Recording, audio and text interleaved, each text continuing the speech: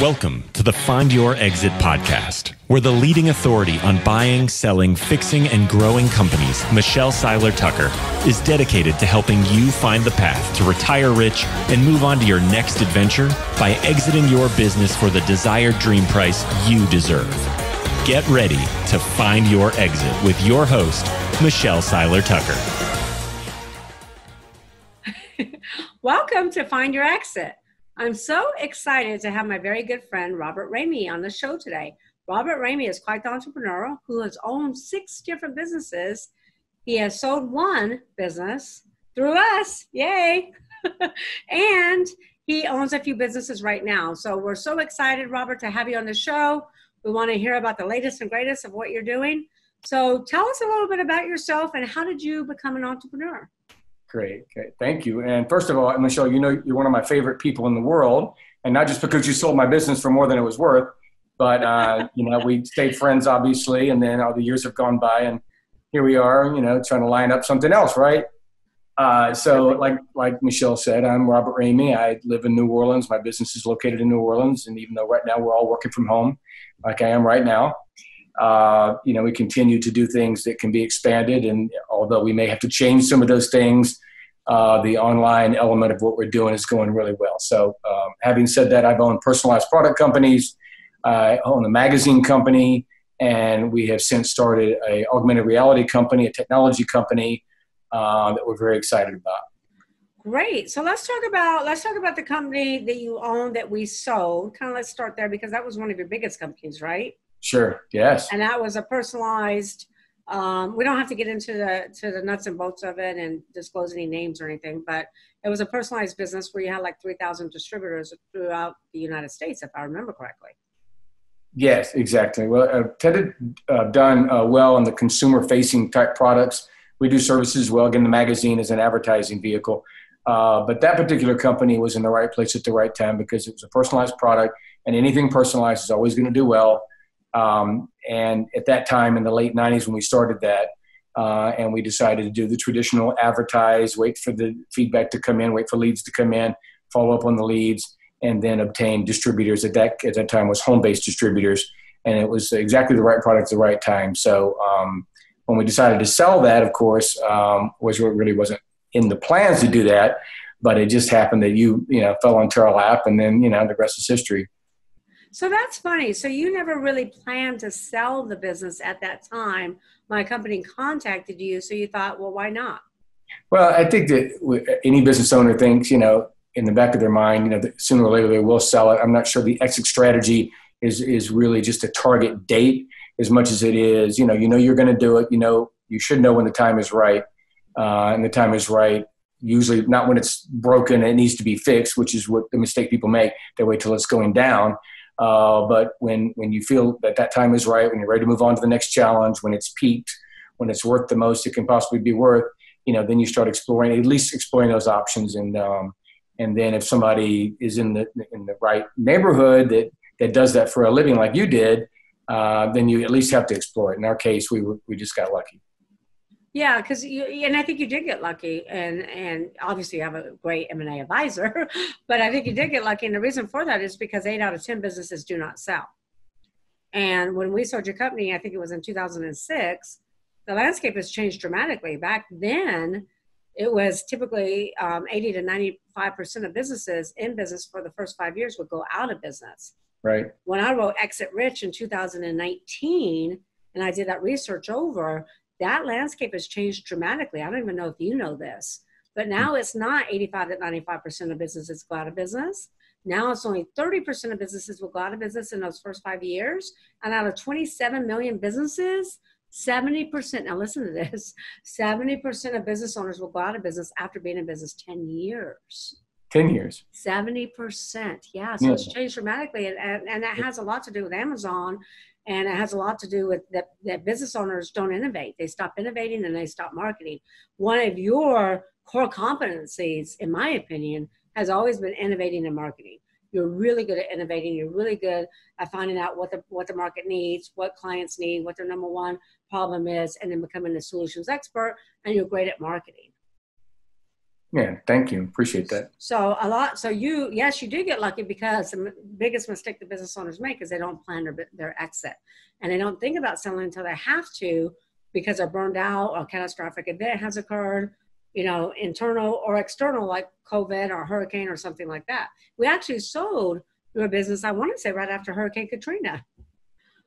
I think it was 2006 or 2007, right? 2006. Katrina A was year. It took about a year. Yeah, to move through that 2005. process and go through the buyers and the people falling off and couldn't get the financing. Yeah. Tell the viewers a little bit, because sellers struggle with selling their business because it's their baby, right? They grew it up from nothing, from the incubator stage. Well, because you started it from the ground up, you didn't buy it. A lot of business owners will buy a business, but you started from the ground up, and it really was your baby. I mean, you're the proud father of twins, beautiful twins who are very successful, but that was your baby. So to walk our viewers through kind of the emotional roller coaster that sellers go through when they're selling their business, and how you were able to move forward and actually close on the sale of your business. Sure. Well, just like any other possession or asset, you put that much work into something and that much of your time and blood, sweat, and tears, just to let that go, even for any price, has a psychological effect. So I would think that you have to disconnect yourself from that and look at what's good for yourself, for your business, for your family, what's the smart business move to do, and then move on from there. So in this case, it was the right time, and you have to kind of let those things go. If you have a good representative like you were, you were able to hold my hand through that and deal with the anxiety and the second thoughts and the Monday morning quarterbacking and all that. And then you had the buyers and the negotiations, which is a whole other level of frustration. And you had to kind of keep them calm. I know you've done that so many times, but I'm sure you haven't met too many as crazy as I was. No, believe it or not, you're pretty sane. I'm a lot crazier. But yeah, I mean, it is an emotional roller coaster on the sell side because of seller's remorse, but it's also a emotional roller coaster on the buyer side because of buyer's remorse. I'm sure on their side, they're wondering, why do they want to sell their business? What's wrong with it? And they're always looking for that, that red flag or that, that shoe to drop where they're going to, that aha moment. Well, this is why he's selling it, because of this, because of that. So I'm sure it's the same, Yeah, I mean, that's a good point that you just made, because that's usually the buyer's number one question is, if the business is so good, why are you selling? Right. So that's always the number one question. So that's why I always say that when we put together the paper, the prospectus on sellers' businesses, we want to identify the good, the bad, and the ugly. And if there's anything in the closet, we want to get that out front and center, so it's not a surprise later. Transparency. You didn't really have any ugly things. You didn't really have anything in the closet, so to speak. Your business was pretty good. Right. Yeah, they would always ask, the question is the business only as good as the business owner? So you always got to get past that first, right? It can be replicated, duplicated, or you can have employees do whatever the owner was doing. So we got past that pretty fast. And then it was just, transparency after that. The numbers didn't lie, in the end. It was what we said it was. And they're willing to pay the fair price for that. And what was great about, your business was a small business, so it was a family business, you and your wife, and you had some employees. But with your business, it was quite different than most businesses, as where the buyer relocated your company to a whole nother state. And sometimes that happens, but not very often. But they kept your general manager and actually relocated her to that state. Yeah. So that was.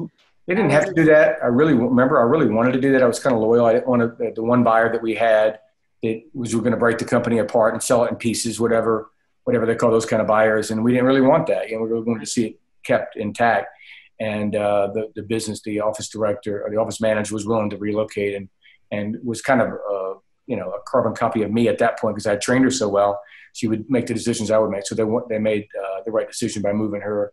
But having distributors in different states didn't hurt, that we didn't just have a business that was based in New Orleans with New Orleans clients, that we had people, all over the country and even in 7 other countries.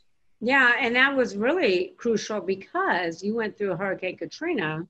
Mm-hmm. I went through Hurricane Katrina. About 95% of my clients were underwater. You're one of my saving graces. Right. What was good about your company is you have 3,000 distributors across the country. And that's what I always tell my clients, is you really need to diversify. Don't put all your eggs in one basket. Don't just have clients in one state. Diversify and not only have clients in different locations, but also have additional revenue streams. Because if one revenue stream dies and you have other revenue streams, which you still do, because even at that time, you had other businesses and you still do, which is good. Yeah. Yeah, very well said. The different revenue streams in case one distribution channel dries up or one product dries up. In my case, I always like to have juggling two companies at the same time. I just built that way. But it's not for everybody, I can tell you that. But, so maybe one at a time is a better approach. But yeah, you're certainly right about not putting all your eggs in one basket or even one market if you have a business that can do that. Yeah, and I don't think so much to have multiple companies like I do or you do, because I have multiple companies.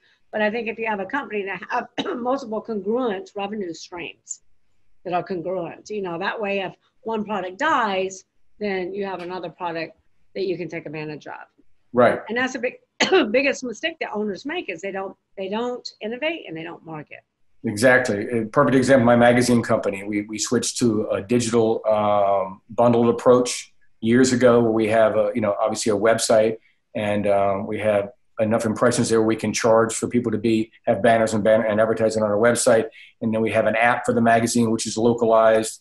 And then we have the social media side and we have the email marketing side. We have maybe 6,000 or 7,000 emails in each market.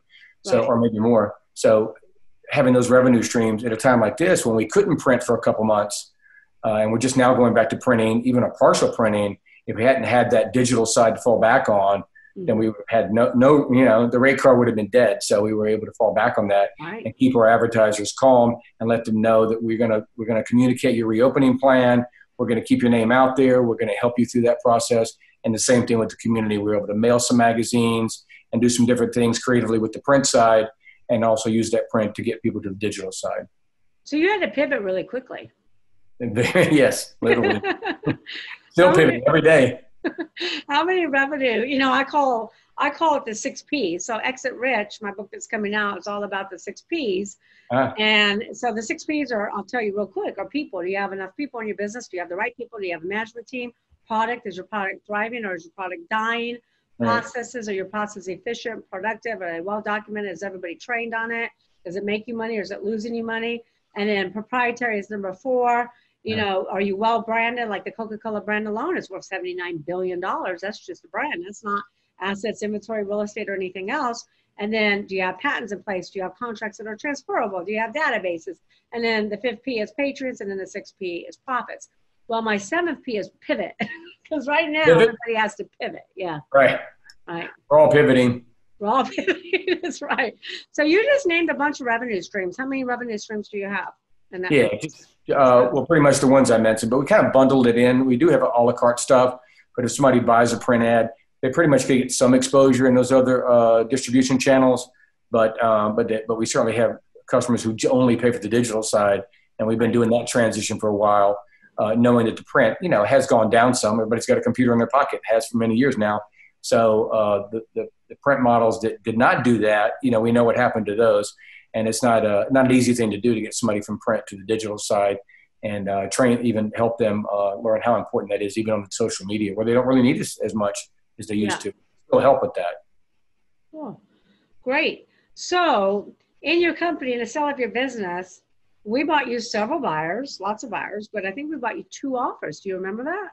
Well, at the end, yes. Well, we bought you more than 2 offers. Right. At the end, we bought you 2 offers. One was with another broker out of state, and then one was with me. Do you remember that? Yeah. 2 qualified buyers. Yeah, I remember. 2 qualified buyers, yeah. And what did I tell you? Yeah, go with the one you're most comfortable with. Yeah. Not the one that will make the most of them, but the one you're most comfortable with. Right. Whatever you feel the most comfortable with. That's right. And I think we even walked away from the first offer. And when you said that meant a lot, actually, because it was such an emotional attachment. I didn't want to let it go to just anybody. And you, of course, you stood to lose a big commission if we didn't make that sale. And when I decided not to pull that trigger on that day with that buyer, you didn't flinch. You were there. You were supporting me. We're going to get through it. We're going to go to the next guy. We're going to find a new buyer. If you're not comfortable with this one, walk away right now. And I really respected that. Thank you. Yeah, because at the end, it's not just about selling a business and making a commission. It's about making the right fit because the most important thing to a seller, obviously they want to cash out. They like to exit rich. They like to sell a business for more than it's worth. But most importantly, they want to leave their legacy. They want to transfer their legacy in good hands. They want to make sure their customers are taken care of. They want to make sure that their employees are taken care of. And they want to make sure that their legacy continues to grow. Right. And for you, I mean, understanding like any business owner that, we're customers not one time, but for a lifetime. Yeah. So you're selling a business for somebody who's probably going to start another business and sell it down the road. And here we are, right? All these years later, we're still talking about. Yeah, because you're a serial entrepreneur. There's entrepreneurs and there's serial entrepreneurs. And a lot of, people ask me, well, Michelle, why do businesses sell? Why do owners want to sell? Well, number one is retirement. There's 30.2 million businesses out there. 99% of them are small business owners. Number one is retirement. But then you have creators like you who want to go out and create their next masterpiece. They want to do something different because they get that 7-year itch. How long did you? You mean like art? You mean like artwork? Yeah, like artwork, and we're gonna slide right into that. So that's a great segue. So why don't we do that now? Why don't we talk about what's next for Robert Ramey and what you're working on now and the future, your future? Sure. Well, like you said, the entrepreneur always wants to create something new, and you can't be unwilling to take a risk, even if it's a small risk. And the brand building, I really do love that part as much as it can be infuriating to be thinking about the next thing before you finish the first thing. You always got to be willing to take those risks and go with your heart and go with the things you believe in and follow your dream and all those things that we would recommend to anybody that was thinking of starting their own business. But understanding that the failures are going to come and there's nothing easy about it, and the challenges and the adversities there, and you got to be willing to put the fires out. And I have a thing where I'm going to put out all my fires by noon, and the afternoon is reserved for profit. That's my thing, is I'm going to put all the fires by noon, and then the afternoons for fun, for profit, for creating. I love that. That is a great, great, great tip. Yeah. I was going to ask you, what's your number one tip? And now I don't even have to ask you. You got it. Different question. That's a fabulous tip, because that is so true. Because the problem is, I call most entrepreneurs firefighters because they're putting out fires all day long. But that is a great tip. Put out all your fires before noon and then focus on creativity afterwards. I love that. How long have you been doing that? Yeah, forever. Oh, and I'm just now learning this. Well, some days you wake up and there's more fires than you want. So sometimes it takes past noon, and then you get the ones that come up in the afternoon. But that's the whole thing. You just got to understand that that's going to happen, and you're going to have challenges, and that's just the nature of owning a business.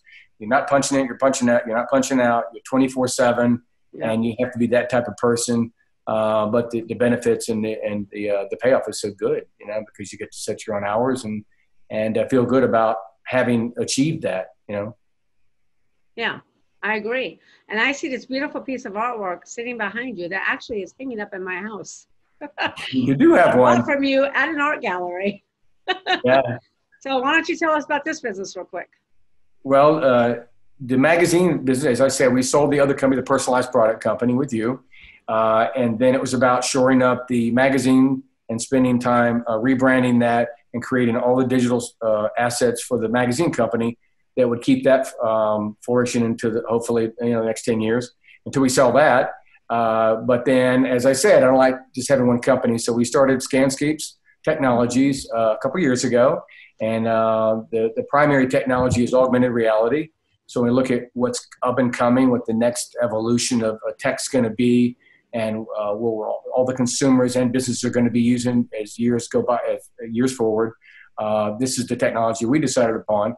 You have virtual reality. You understand virtual reality is where you wear the headset and you bump into the furniture, and it's really cool, and you're completely immersed in a 3D world. And it's very important right now, actually, and it's doing extremely well. All the headsets, the HTCs and the Oculus and all those companies you hear about are just selling out headsets like crazy. So VR is very, very prominent, very doing well, not just in gaming, and it's not going anywhere, especially in today's climate where you have to be home. Mm-hmm. But augmented reality is where you can actually place digital things in the real world, and you don't have to have a headset on, and you can use your device to actually scan things in your real world and see things on top of the real environment. So that's the technology. Everybody's heard of Pokemon Go, but you've also seen it in other places. You just don't really know it. So it's an up-and-coming technology that we got involved in. And so Scanscapes, we have a products division and a services division. The first product of Scanscapes was Artscapes, and that's what you see here. And this is artwork that comes alive when using our app on your device. Wonderful. So maybe in a minute you can give a demonstration. So what is so how is this working? Like where are you selling it? Is it primarily in galleries? Tell me the usage of it. Yeah, so the distribution plan for this is direct sales. The revenue streams would be direct sales of the art. So we sell the art directly online, and we ship that all over the world. And it's canvas art and art prints like this one right here, which is a matted product. So we ship those all over the world. We sell those by advertising online. That's the direct sales. We also sell through galleries. So that's they're considered partners of ours. Those are retail partners. And then we have home-based partners, kind of similar to what we did in the personalized product company. We have a home-based partner division. And then we have an affiliate division, which is, kind of caught on with Amazon and people, affiliates, network marketers that just sit home or wherever they are. And all they do is promote other products and companies with affiliate links. And they make 10, 20, 30% just by sharing that link on their website or whatever their channel is. So you have 4 or 5 revenue streams for this consumer-facing product.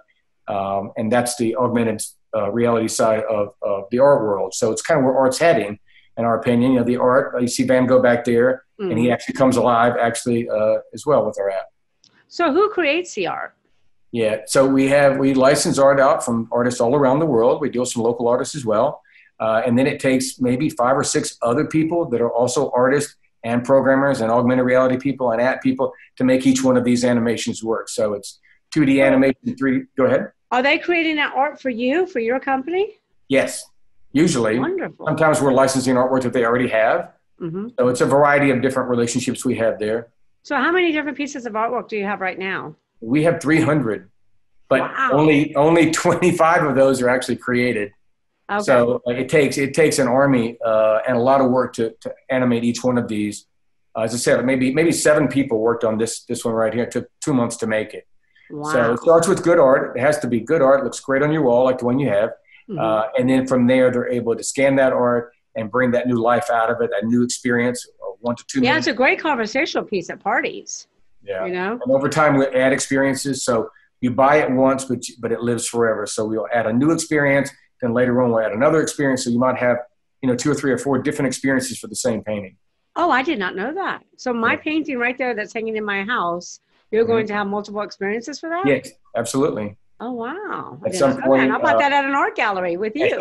At some point, you'll be able to interact with that art with your finger. You'll be able to change the art yourself, personalize it even. So there's things coming with this technology that aren't even possible yet. Eventually, it'll be in our glasses. Apple will be coming out with a headset that looks very similar to the glasses you have on now that will do the same thing that your device does. Wow, So which will be even better. That's in the future. Yeah, that's even better than holding up the device, though, right? Yeah, well, ultimately, you'd want to just have it on your face, right? Yeah, and the app is free. Is that correct? It's called Artscapes. It is a free app. It's a free app. So the revenue comes off of buying the art for you. Right. That's exactly right. On this particular product. How can this be expanded for you? And I don't want to give out any trade secrets, but how can this become bigger for you in addition to the art and the multiple experiences, because you're getting paid? You got one revenue stream off the art. Is that correct? Sure. But we've been hired by different companies to do different things. So we can create an art experience where somebody can walk through a gallery and scan different things on the wall and see different animations and just information about the artist or videos. So there's different services that we've done for different types of businesses that are art related.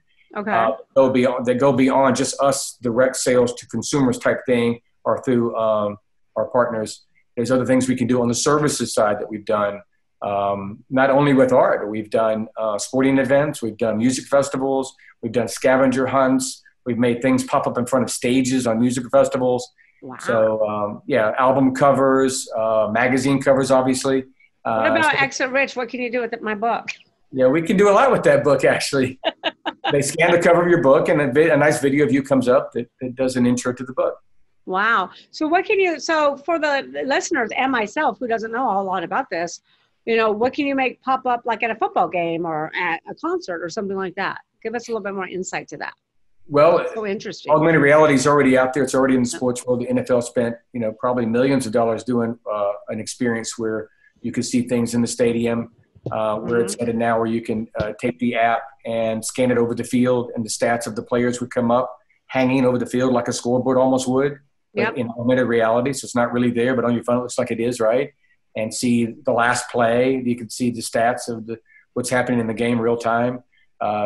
Geolocating things in the stadium, like we did at the baseball tournament. We did a baseball tournament where we could actually place things on the ground. They could scan it. It was a scavenger hunt. We had arrows pointing down to different things, all hanging in the air, but on the digital side, on your device. Yeah. So it also, we can digitally map stadiums and digitally map locations, so you have an experience going in. Yeah. And so the person who wants to map that out, I mean, they could use this for an advertising campaign and all different kinds of promotional products and things like that, right? Could be. Right? Sure. Yeah. Sure. So what about like if I look in, what about if I see something on TV and I go, oh, I like her outfit? Yeah. What's the augmented reality for that right now? Because I think that's up and coming, right? They absolutely have apps out there that you can try things on first before you buy. Amazon has augmented reality already in it. Google's embraced that. You can certainly try on sunglasses. You can put a tattoo on your arm with augmented reality. Wow. There's all sorts of companies doing very creative and innovative things with augmented reality. And so what other sectors are you going to expand into other than we're going to be launching some gift products. We're going to be actually launching a line of face masks soon that are art related. I don't have one in front of me, that are art related, but also that they are activated in Snapchat and Instagram, which is extremely popular. The number one revenue producer in the augmented reality is actually Snapchat. Really? And hundreds of millions of dollars in ad revenue as it relates to augmented reality already. So can you create face masks for me for Exit Rich? Sure. Oh, you wanted to see Exit Rich on it? Why not? Oh, why not? I don't know. Look, you can come up with something creative for me. We're only limited by the imagination, the time, the skill, and the budget. That's it. We've done all sorts of things for people who've asked questions. And they say, well, I'm sure this is a stupid question. I'm sure you can't make my wedding come alive, or my wedding invitation, birds fly out of it. And say, absolutely, we can do it. We've done some amazing things. You can make birds fly out of a wedding invitation? We've had walls come up on a Greek city on the outside of a Greek invitation, and birds and flowers falling down on the invitation. And the girls came up. Yeah. All right. I need to talk to you about my daughter's birthday coming up soon. Yeah, we can do her invitation. We'll make her a princess. All right, great. Well, she is a princess. So that's wonderful. So how big is your team? I know you're the creative genius behind the business, but how big is your team? Yeah, well, that's the good thing, is that all you have to do is get people that are smarter than you. And exactly, which is what I've always said. So I have a lot of very smart people on the team around the world. We probably have 30 or 40 people working, on and off around the world in places as far away as Israel, Egypt, India, obviously, Ukraine. We have people all over the place. We have local people, obviously have staff here. But 30 or 40 people at any given time, maybe working on various projects. Wonderful. So what's your exit? What's my exit? What's your exit? With Seiler Tucker, with me. What's your exit? I would say, you mean timeline? Yeah. Oh. I'm always chopping. Now, the highest bidder. A good time to get out. We're absolutely excited about, building these new brands up, because Scanscapes is just the beginning. We have other brands coming.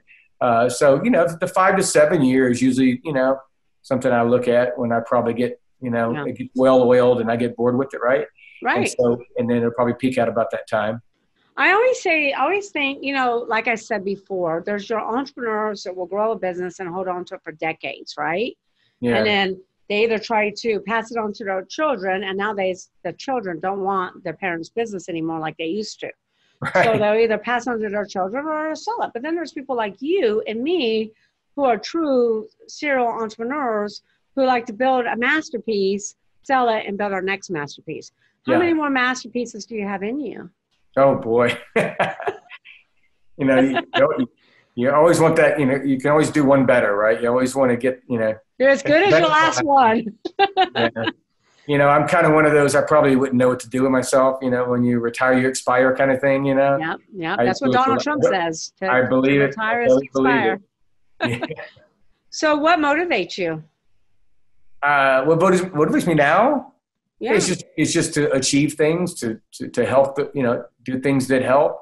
With the face mask company, we're going to be giving masks away. We want to make the wearing a face mask, even though it may be short term, may not be short term. We don't know yet, right? Let's hope it's short term. We want to make that socially acceptable and fun and entertaining and engaging, because we think that would help if more people would wear a mask. Right now, it would probably help.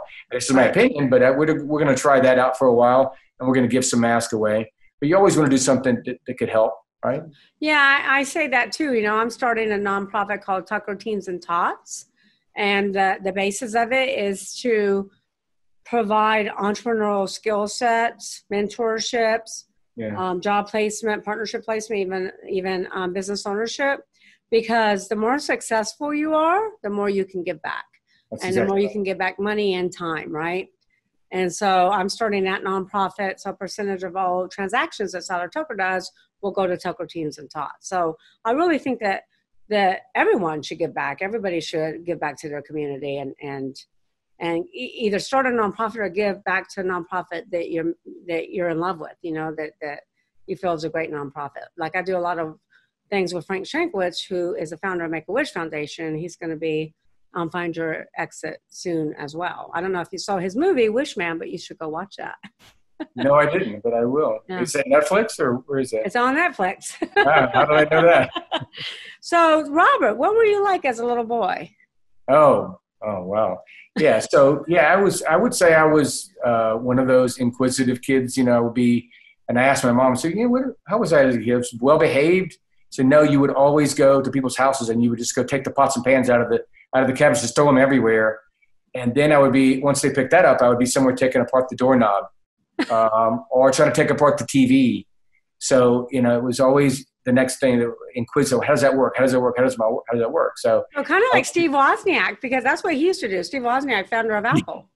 Yeah, but he's smart. Like that. Huh? He's smart. I'm just curious. You're smart too. Don't you ever discredit yourself. I'm very curious about things. So I would say just bundles of energy, and then, probably at 16 or 17, is when I probably knew I would be, a business owner, because the one job I did have, the boss asked me to wear his uniform, and I sarcastically asked him if I got paid extra for advertising. So I might have lasted maybe 1 or 2 days after that, and I got fired.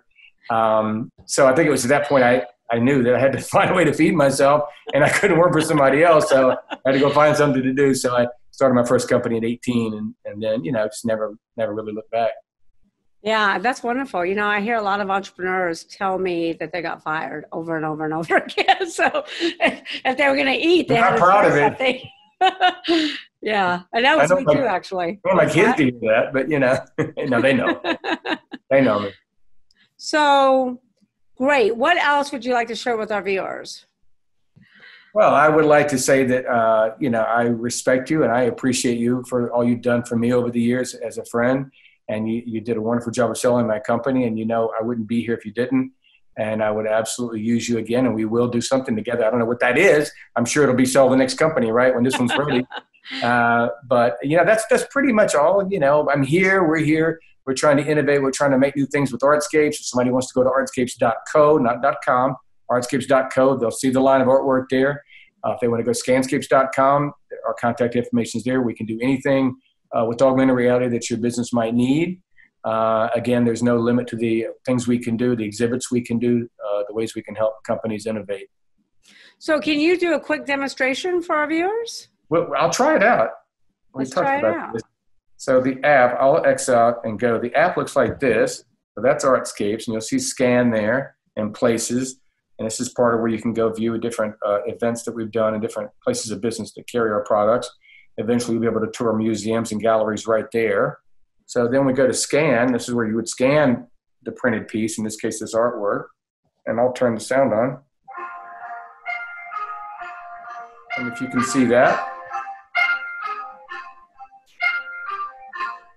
So you'll see the butterfly start to move there. Put it more this way. That way? Yep, perfect. So you can go all around it. I can't really do it on here. They're in 3D, so if you go up under it, above it. Wow. Can you see that? I see it, absolutely. And So if I can see it, our viewers can see it. There you go. Wonderful. So people find you at artscape.com? Yes, ma'am. All right. Artscapes.co. Artscapes.co. Okay, thank you for correcting me. .co, right. .co. Well, thank you, Robert. And thank you to all of our viewers. This has been, thank you for joining us on Find Your Exit. And thank you so much, Robert Ramey, for joining us. Again, if you want to find Robert Ramey, go to artscape.co, artscape.co. Artscape. And you can go find us at Find Your Exit. Did I say it wrong? Artscapes.co. Artscapes.co. Artscapes.co. Artscapes.co. And you can find out more about Robert Ramey. You can see a picture of Robert, his bio, and more information of what Robert does and how you can work with Robert. And you can go to findyourexit.org, findyourexit.org. So it was wonderful having you, Robert. Thank you. Thank you for joining me. All right. Thank you for all your words of wisdom. All right. See you soon. Take care. Thank you. Bye.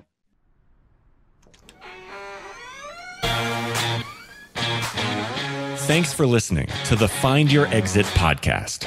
Don't forget to check out Michelle Seiler Tucker's Build to Sell Blueprint books and Exit Rich, along with more blogs, videos, and resources at findyourexit.org. Be sure to connect with Michelle on Facebook or LinkedIn and stay tuned for her next episode by subscribing in your favorite podcast player.